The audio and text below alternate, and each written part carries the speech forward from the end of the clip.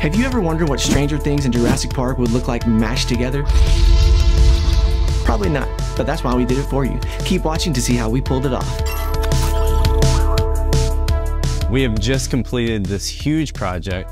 Y'all have both done a ton of work on it. We're here at the finish line, but let's go right back to the beginning. Luke, you presented the concept to us. What made your mind start going, what if we mixed Jurassic Park and Stranger Things? So I think it was around the time we were all rewatching Stranger Things because the new season was coming out. I'm just seeing all this cool stuff in the mall. Shots that look like they're basically taken directly from Jurassic Park because you know the Duffers draw all this inspiration from Spielberg, and I thought, how cool would it be to see the T-Rex in the mall similar to the ending shot in Jurassic Park. A project like this, you need some kind of structure or guidelines. So you just gotta be like, here's the direction, let's stick to it. We had to figure out, how do we tell a story when these are two drastically different stories? It has to be the characters in the world of Stranger Things, but then we bring the dinosaurs from Jurassic Park into their world. And then, like, what's the deal with Eleven in this? Like, does she have superpowers? Because it's kind of like a weird mashup. I think the first thing that we decided on was removing 11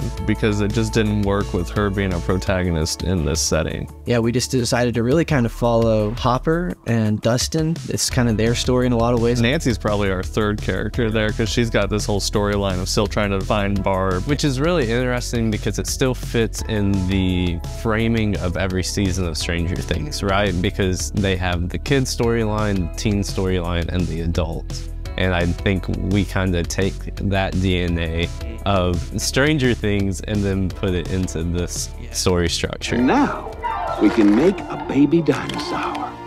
There was just such an overwhelming amount of shots that needed like a lot of VFX work. So we thought about reaching out to Kai and we wanted to see his thoughts on the trailer and see how he could contribute. I told you a little bit about the idea already. We've kind of talked it through and trying to figure out like what the story is. We're still figuring that out. Find the things that you need from Stranger Things to build your story, and then we can figure out how we can support that with visual effects. Watching the trailers helped. A lot of it was kind of luck of the draw. It's at like 4 times speed, just clicking around, trying to see if they would say something. Sometimes just focusing on parts where like the Demogorgon and stuff was more prevalent in the story, because I knew that there's potentially going to be some more vague terms that would be thrown around. What do you think the ratio of compositing versus CGI is in the final edit?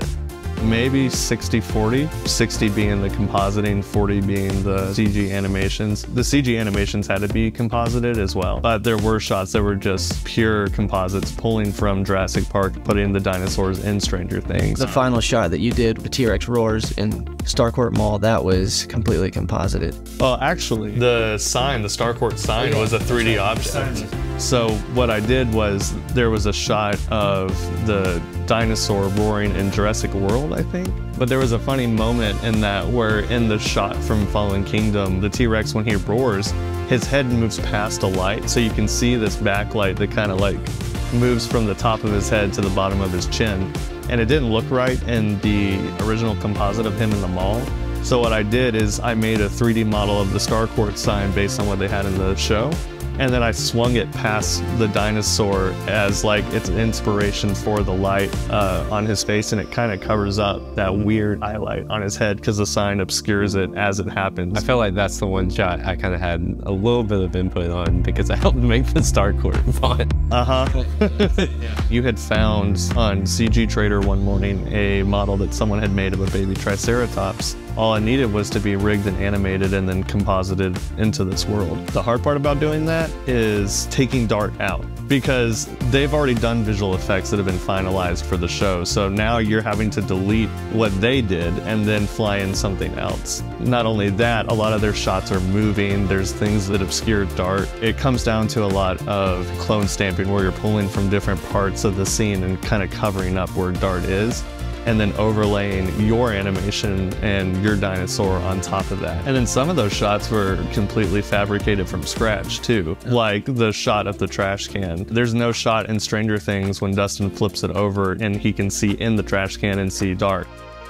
I'm excited that I got to do the kitchen scene because I feel like that's such an iconic shot from Jurassic Park. This was kind of a complicated scene. Emotion from both flips works really well. The fun part about this is that the camera movements are pretty similar. What I had to do is track the movement of this back wall, then track the movement of our raptor scene. This was in order to make sure that it stays in one place. So I was able to isolate the raptor there. There was a lot of stuff I just kind of had to take piece by piece, fit them together, and hopefully with the rest of the footage it will feel just as put together and natural.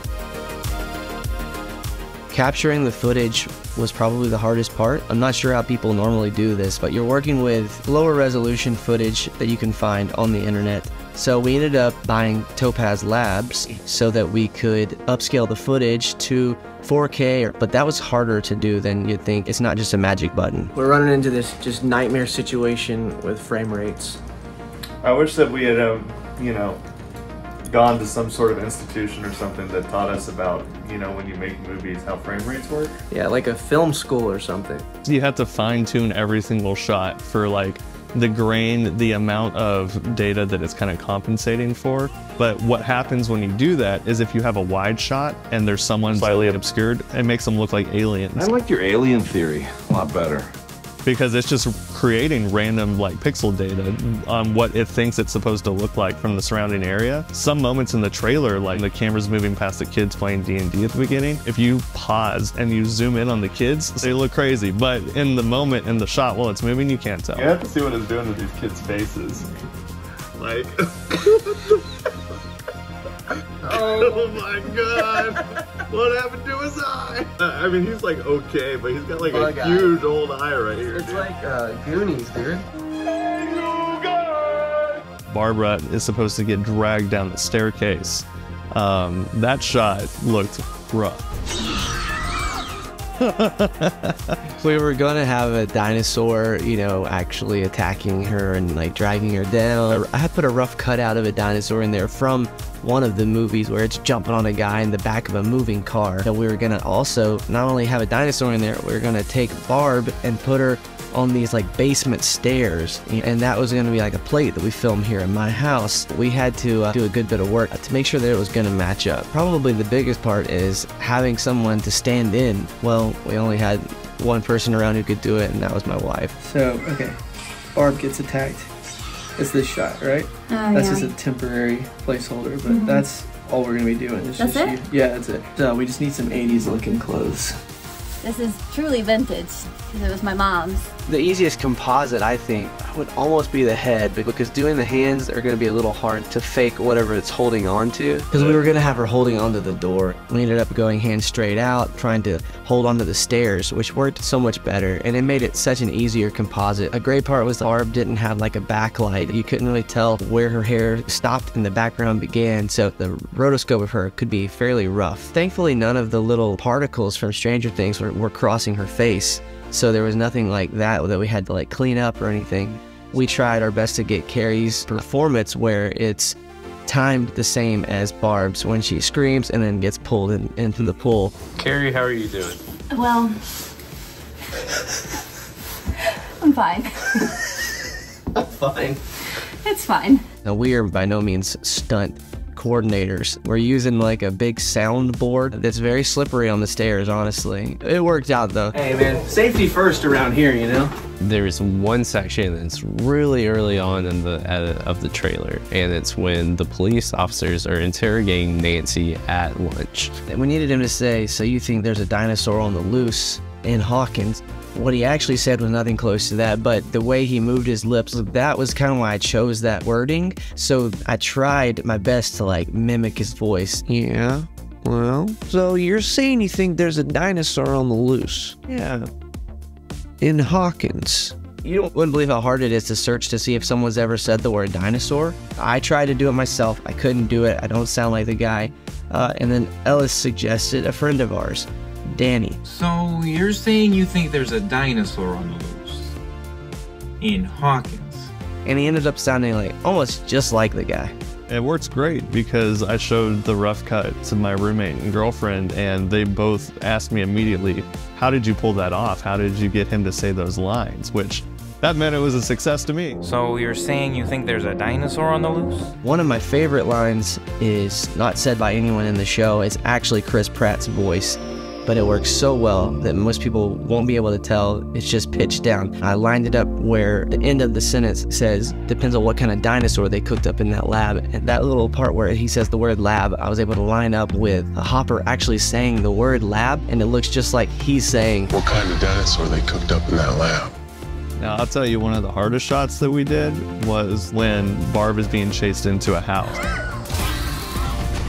The way we did it is Luke found a still from the show. Steve is climbing up into Nancy's bedroom. Freeze framed that. We took it in. We painted Steve out. The velociraptors blend in almost seamlessly to this background, and the only thing I needed from the shot was them and then the door. It's very Frankenstein's, but it's so quick, I don't think you can tell. We have a lot of little Easter eggs. Probably most people won't even see it, but we put the little Reagan Bush 84 sign in the yard with the T-Rex. Or like in the town square, we took a shot from The Lost World where the T-Rex is walking down the street, and we have a banner that's falling down that says, "Welcome to Hawkins." The last piece of the puzzle is bringing in Philip Arthur Simmons. He's a composer. He's done all of our movies since our very first one. Very talented guy. I reached out to him and I was like, can you give us that hook from Jurassic Park? The part that everyone knows, but can you do it in the style of Stranger Things? What he did was he took that iconic, famous Jurassic Park melody and melded it with the Stranger Things synth vibes.